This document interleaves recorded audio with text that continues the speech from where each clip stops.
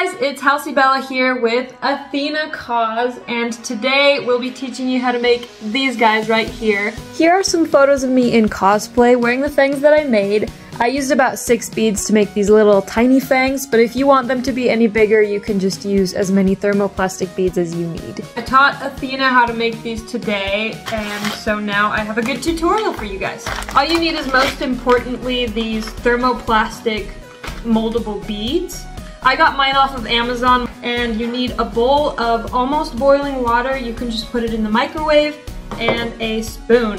So I'm gonna put 1, 2, 3, 4, 5, 6, and now we wait. Boom. Yeah, I need to microwave this a little bit longer. If the water does cool off while you're doing this, which may happen because it can take quite a few times on the first run, you can just microwave it again. If it's a microwave-safe bowl. Cancel Halsey Bella. Hashtag. She destroyed my bowl. I put a bunch in there just to demonstrate what it'll look like, but once it's hot enough, you'll see it's clear like this. It will also be moldable. The water might be really hot, so be careful. I'm gonna take this tooth out and show y'all how I did it. I started by drying off my tooth so that the plastic would adhere better, and then I pushed the plastic over my front tooth, molded it to about the shape that I wanted, and in the back I molded it around the surrounding teeth as well.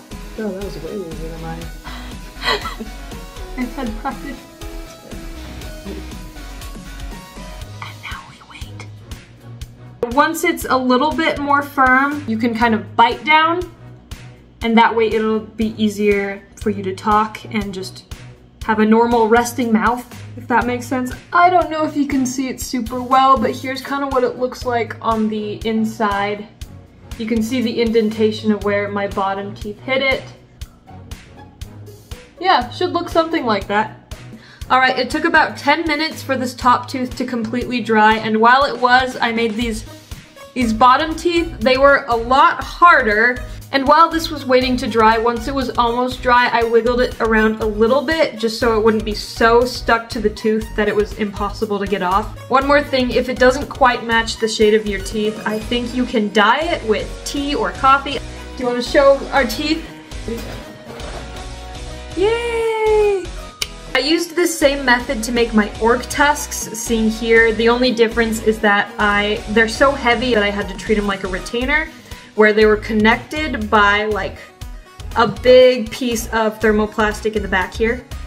And then I also use it to cover this little gap in my teeth if I have a cosplay where I just want them to look like they have smooth, straight teeth.